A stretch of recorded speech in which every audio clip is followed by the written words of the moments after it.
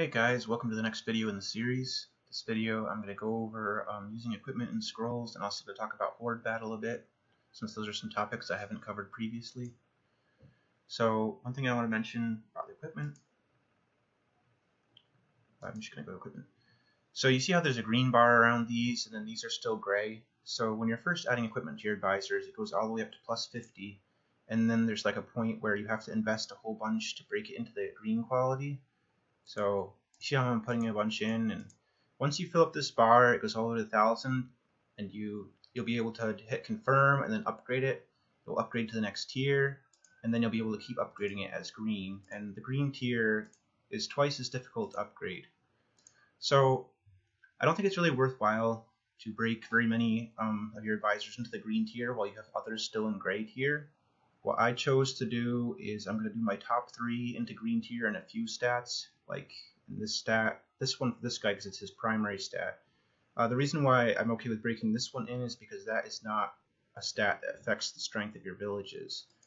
And I kind of want to get at least all of my guys who are currently running a village, which is quite a few of these. Here's one for example. He still has equipment that can be upgraded, and he's running a village. And so these are going to make his village give more income. So I want to get all these up at least to plus 50 before I start breaking through on those. This stat doesn't really matter because these guys running villages are so weak compared to my other advisors that they're essentially useless in the stat. So I'm okay with leaving that at 0. I'm just increasing these so that they'll have more income in the villages. So right now I've got Hanjo's stat broken up there. It's in the green. And Chilon, I've got 2 of his stats broken up. This one only because he's got so many percentage modifiers on it. So that's kind of the logic behind using up equipment. For the most part, you want to get everything to gray tier, at least on the people who are running your villages. And then you can start pushing things up into the green tier on your top advisors. And there's tiers even higher than green. That's going to be much later in the game, so it'll be a while before I get there. Another thing I'll talk about is the scrolls. So scrolls for your advisors. So what I do is, for the green tier, I get everybody who's in a collection that I care about at all, at least up to 3 stars for green, just for the collection bonus. And then any excess scrolls that are left over after they get to that level, or if they're in a collection that I don't care about, I'll combine them up to the blue level. And then for the blue level, same logic. Anybody that's in a collection I care about, I aim to get them to 3 stars, or if they're in a collection I don't care about, or if they're already at 3 stars, then I'll combine those scrolls up to the next tier. Like this, if you've never done it before. So that's kind of the logic behind how I use up scrolls. And then I'm going to talk about Horde battle for a bit. Now, if you're not in a Horde that's high enough rank to be in Horde battle, the rest of this episode will probably be kind of useless for you. So you can go ahead and stop there if you're not interested. So Horde battle has got a lot of buttons, and it can be a bit confusing at first. Here's the Horde store button. This is where you're going to be able to spend the gems that you'll accumulate. Definitely the elites are a good thing to buy. No more purchases allowed. Oh, I used up that one already. Okay. And the stamina supply is also great, but it only unlocks after you've gotten enough battle gems. This is where you draft. You want to make sure that you're drafting whenever you can be. This is where your chests get kept. If you have keys for them, you can unlock them. The most important thing, though, is going into here, where you hit enter. This will show you the rankings. Right now we're top ranked, but that won't last long. The reason why I know it won't last long is because we've been losing a little bit of ground to greatness. You can actually click on the area. They'll show you. They're earning 38 per minute, and we are earning 32 per minute. So that means even though we're rank 1 right now, we're soon to be eclipsed by greatness, who we've been fighting with. So we're probably going to get 2nd or 3rd in this battle, based on my personal projections. I want to show you a few buttons. This button shows you a bigger view of the map. So over here we've got yellow, and we kind of early game decided to make kind of a peace treaty with yellow. It's always good to reach out to the other Horde leaders if you can. If you reach out to them, not only can you possibly negotiate treaties, but you can also click on their profile and check how strong they are, which lets you know who you don't want to tangle with and who you might be able to tangle with. The Horde leader isn't always a good representation of their Horde, but oftentimes the Horde leader will be one of the strongest members, so you can usually get a good idea by talking to them about how strong they might be. So early on we negotiated a treaty here. We started pushing out to this side instead. It's always good to push up close to the middle early if you can, and then take anything along your line to the middle. You want to have access to the middle if you can, and you want to take as many forts as you can on your way to the middle.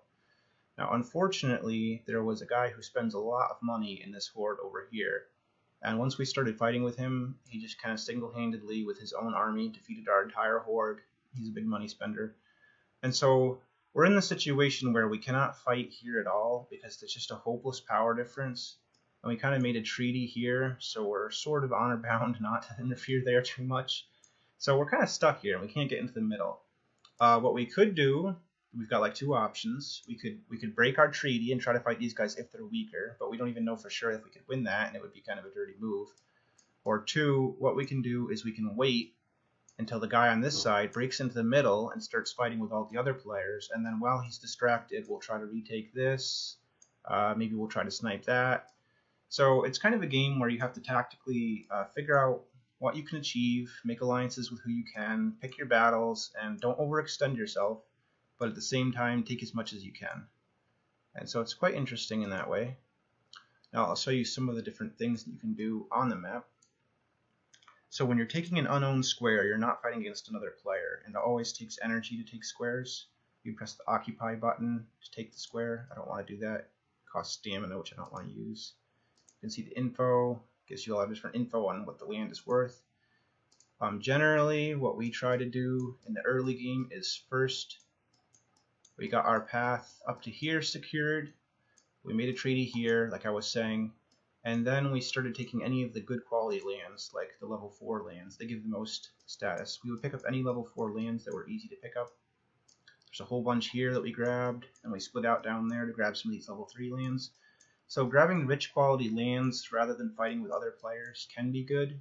If you're able to fight and beat other players, that will give you even more score, but it will also drain your reserves of soldiers and stamina to use.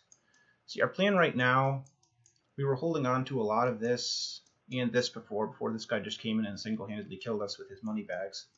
But our plan right now to get back at him is we're just going to wait until the level 3-4 unlocks later today, and then we're going to attack corner-wise up through here after he's exhausted himself fighting others. So that's our game plan right now. We're just kind of biding our time. We're not really strong enough to win an all-out war. We've conceded a lot of territory to him, and we're just kind of wait until we can make this offensive. So rallying. Rallying is something that you can do to like combine a bunch of different armies together to attack. You have a limited number of rallies that you can buy more, and you kind of want to reserve your rallies for really important attacks, like if you're going to attack a level 2 or level 1 fort. Because when you use the rally flag, you can get a bunch of other people to join into it. Like for example, I can add myself to this guy's rally. I don't really have the troops right now to get involved in whatever he's doing. As a matter of fact, I think it's a bad idea. There's not much coordination within our horde, just everybody kind of doing their own thing, which is unfortunate, but I am not the horde leader, so I'm not really the one setting the agenda. But yeah, he's kind of wasting that rally. You want to, if possible, use your rallies to take really high value targets and then pile on as many people at once. This is kind of a game where tactics does matter. If you attack a really heavily defended area with only a small number of troops, all those troops will be wasted because you'll take losses proportionate to how much you outnumber or don't outnumber the enemy. Meaning if you get into a battle with a really huge enemy army with a small one, you just basically threw all those troops in the garbage. Meanwhile, if you take over a really weak enemy with a really large army, you're going to take almost no losses. So it's really bad to fight outnumbered in strength. It's really good to fight outnumbering the enemy in strength. And that is why the rallies are so strong, is because you can build up a much stronger attack and attack a lot more efficiently with them. In addition, the rally only takes 1 stamina, although it does take a rally flag. And attacking in any way on a square that you don't currently occupy also takes 1 stamina. So if you're using the rally flags, you can launch a really powerful attack for 1 stamina. Meanwhile, weaker attacks also take 1 stamina. One thing that does not require stamina resource is to garrison somewhere. That you can do completely without any resources. And what garrison does is it moves your army onto a square you already occupy and allows it to defend there. So garrisoning can be used at choke points to really effectively hold off the enemies. Like here, for example, we pooled our whole army into this area to try to hold him off at this choke point, and it didn't matter. He walked in with just his horde leader, nothing else, and basically beat our entire team. So playing tactically isn't really going to make you win if you're fighting against someone who's way stronger than you and spending way more money than you, but if you're playing tactically against someone who's close to you in strength, you'll be able to easily beat them. Basically what you want to do is try to bait them into attacking areas where they're not strong enough to take. Like for example, if you piled all your defenses into here and managed to bait them into attacking it one by one, you would just slaughter the whole army.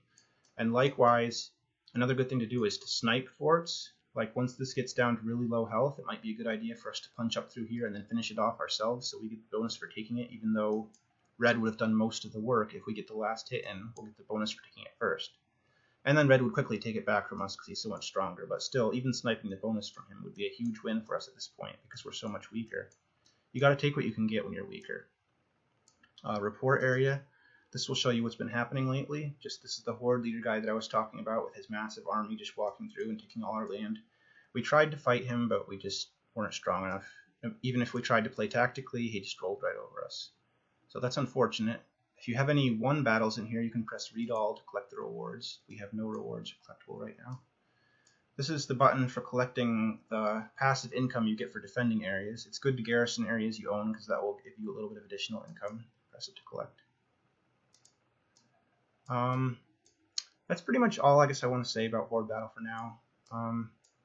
It's enjoyable, but don't take it too seriously because inevitably you're going to run into somebody that's just so much stronger than you that no matter what you do, you can't really fight them very effectively. But have fun trying to, make little alliances, trying to get what you can. I mean, we're in rank 1 right now, even though we're like the 3rd strongest horde. We're not going to be rank 1 at the end, but because we played the early game smart, we did get a lot more points than we might have otherwise. So it was fun.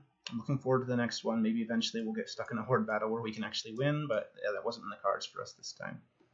Hope you enjoy the video, and let me know what you'd like me to cover next. Thanks.